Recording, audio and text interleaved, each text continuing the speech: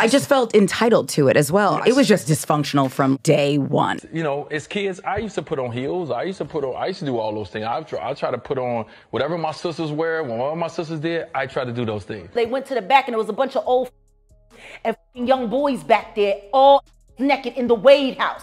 So I find it funny that Gabrielle's sitting there talking shit about Boosie. So word on the street is that Gabrielle Union is low-key getting her ducks in a row to serve Dwyane Wade with divorce papers. And the tea is that she allegedly caught him stepping out on her with a man. Now, there's this one blind item that spilled the beans on Dwayne, saying he was up to no good with another lady on the side. But some other sources are now chirping that Dwayne might have strayed in a different direction with a dude. And let me tell you, for those who've been peeping behind the scenes, this is not exactly a surprise. And some fans are even speculating that Gabrielle knew all along that Dwayne was bisexual, but she just didn't want it to go public. Also, stories keep popping up saying that Dwayne and Gabrielle love to throw some wild parties at their crib. So is this really the end of the road for Gabrielle and Dwayne? And will Gabrielle spill the beans on Dwayne's secret? Let's break it all down. Gabrielle Union recently did an interview with Sway and said this. He eats her,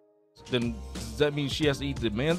If we're talking about, you know, equal time here. Guys really aren't, at least the ones I know, ain't really into this. That's what they say. Okay, so I don't know if I'm more surprised that she admitted that she eats booty or that he likes it. So like I said, there's been a lot of talk about Gabrielle and Dwayne hosting some kind of, let's say, unconventional parties at their residence where older Hollywood gentlemen are entertained by much younger men. And rumors are going around that Gabrielle knew from the jump that Dwayne swings both ways. Now, we all know that the rumors about Dwayne being on the DL are nothing new. But recently, multiple insiders from the entertainment industry have come forward with some pretty wild claims. And these speculations didn't just pop out of thin air, honey. They are actually rooted in comments from individuals who used to work closely with Dwayne. Back in 2010, Dwayne's former business partner, Richard Von Houtman, alleged that Dwayne used to host secretive, substance-fueled gatherings while still married to his first wife, Siobhan Funches. Richard recalled one incident at Dwayne's 4-bedroom high-rise apartment where the cleaning crew discovered quite the mess. I went down there and what I saw was disgusting, Richard said. The apartment was trashed and filthy, and it wasn't the first time. He described finding used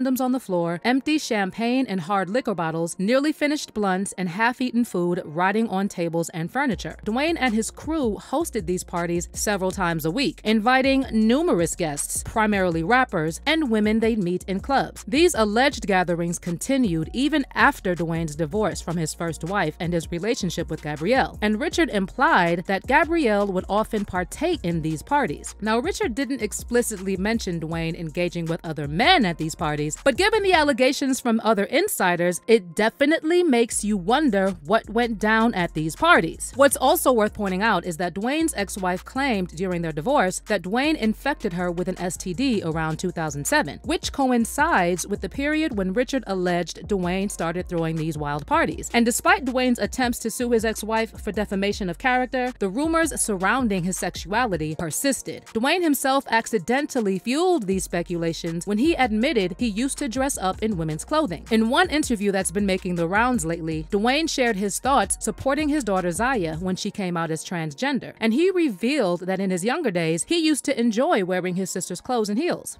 When it hit my doorstep at 3 years old, like I said, when me and my wife looked at each other, right? And the reason we looked at each other is because of this, you know, as kids, I used to put on heels. I used to do all those things. I try to put on whatever my sisters wear. When one of my sisters did, I try to do those things. So at first I said to myself, oh no, I did that. So I ain't just doing the things that I did. And then they kept going further and further. And then me and my wife had to look at each other and say, well, what if? And at that moment, everything that I was taught went out the window because now I'm a parent.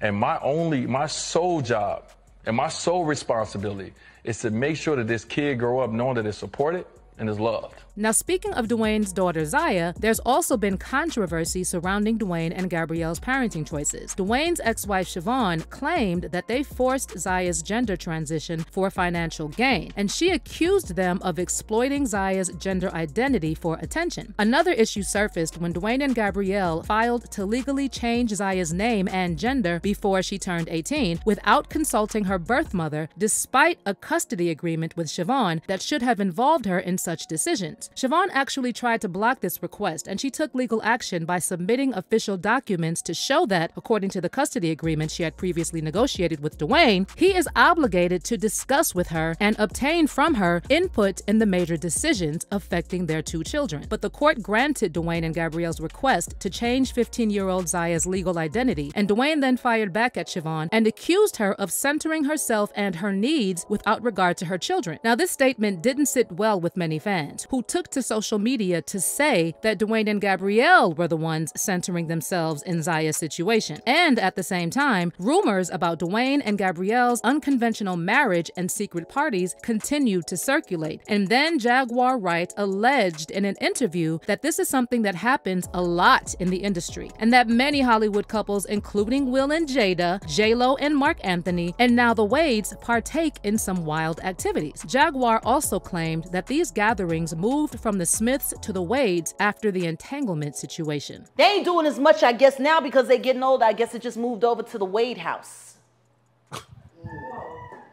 Now, Jaguar clarified that her statements have nothing to do with Dwayne and Gabrielle's support for Zaya's transition, and she explained that she heard from many young men in the industry that they personally witnessed questionable and disturbing activities at one of the Wade's house parties. I'm saying that because of the artist that I just spoke to not that long ago that got invited to a party at their house. Everything was cool up front, so they went to the back, and there was a bunch of old fucking niggas and fucking young boys back there, all naked in the Wade house.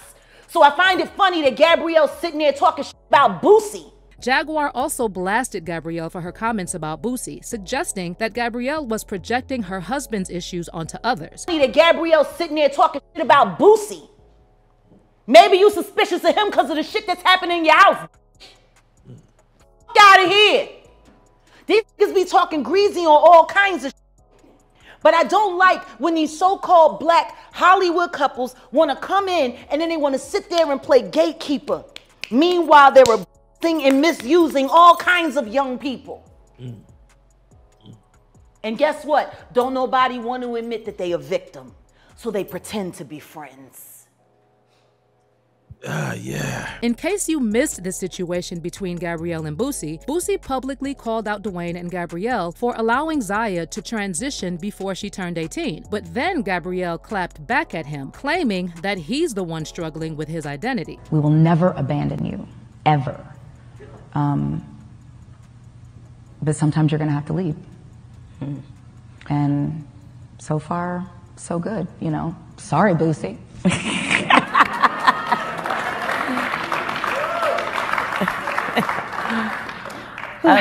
He's so preoccupied. Yeah, he is. Very much Almost like thou doth protest too much, little booze. I'm gonna look. You've got a lot of on your mind. I mean, it's throw like that out there. It's like Zaya and Lil Nas X live in his head. For free, rent free. Like what? It's like, sir, something you want to just go ahead and tell us. This is a safe space. We can be your sanctuary. Perhaps that safe space was not provided for him. But you already know Boosie wasn't going to stay quiet after this, and he went off on Gabrielle on Twitter, claiming she's just mad that her husband's little secret got exposed. LOL, the whole world know I love women, and the whole world know your husband loved D. Hope you don't think blacks look at y'all like a power couple. They don't. Boosie also added that it wasn't his intention to expose Dwayne, but Gabby started it by accusing him of being in the closet, so he had to set the record straight really quick. I had refused to talk about y'all in the interviews, and here you go. Go bang him with that and wait on the script, you little white girl. Well, this explains why Gabrielle never tried to come for Boosie again after that. But Boosie didn't stop there, and he later appeared on Vlad TV. He actually made a good point, accusing Gabrielle of hypocrisy for trying to use being gay as an insult. So for her to say that, it makes her a hypocrite also. Yeah. You don't want nobody to talk about nothing that goes on with those situations, but you're saying somebody has on their mind? So if you do got on your mind, you feel some type of way about them. Baby, you... Rumors about Dwayne and Gabrielle's alleged men-only parties gained more traction on social media, with fans speculating that the reason Gabrielle always gets so defensive when someone brings up her marriage is because there's definitely something she doesn't want us to know. When Gabrielle appeared earlier this year on the Bloomberg original series Idea Generation, she was asked how she deals with all these wild rumors about her and Dwayne, and she said they don't faze her because she only values criticism from people she respects. How do I process criticism? It depends on the person I'm getting the criticism from. If you are someone that I respect, that I know you are looking out for my best interest, I take it for exactly what it is, and I try to see what you see. If you're somebody who, you know, you think criticizing is the same as insulting, I don't call that criticism. I don't even receive it. I'm not open to that. But many felt that Gabrielle was just putting on a brave face and overcompensating for something with her girl boss attitude. And now, on top of all this, new rumors recently popped up in the media that Gabrielle is now contemplating divorce because she's allegedly tired of leading a double life and covering for Dwayne. According to a recent blind item from Deuxmoi, Dwayne was recently spotted on what looked like a date with a woman who wasn't Gabrielle. But other gossip blogs later reported Dwayne was actually on a date with another man. To be clear, all these are just rumors at this point, but the streets are talking, and fans are speculating that Gabrielle knew from the start that Dwayne had some secrets in his closet, if you know what I mean. But most fans are saying that it's unlikely Gabrielle will ever serve Dwayne with divorce papers, and they'll most likely keep writing it out. You know, bad marriage for life, or whatever Will and Jada said. But what are your thoughts on this mess? Do you believe there's some truth to all these wild claims about Gabrielle and Dwayne? Let me know in the comments section below, and don't forget to check out this next story.